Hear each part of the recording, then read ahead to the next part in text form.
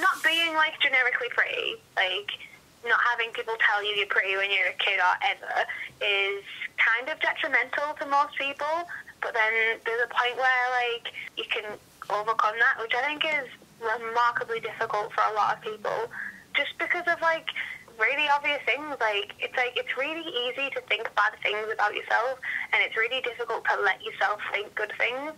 It's really weird, because I look at my face now, and the majority of the time I'm like, yeah, I really like my face. It's a good face. Like, I don't know, it's a good shape, I guess. If you could call it that, I like its shape. I like the colour. I like it looks different.